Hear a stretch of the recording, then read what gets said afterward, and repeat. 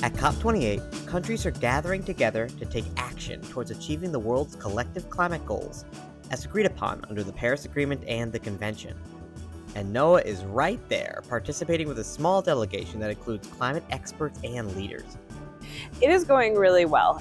We have over 25 side events, and I feel like I get requests for us to do a new one every single hour at this point.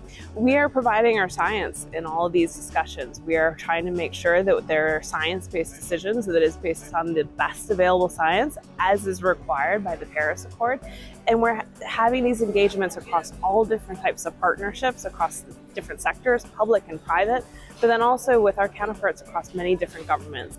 There's so much interest and engagement and excitement around the science of NOAA and using that science for decisions, be it decisions on policy, decisions on new types of regulations, but also on financial decisions. Corporates wanting our information and our science to figure out how can they invest in climate solutions going forward.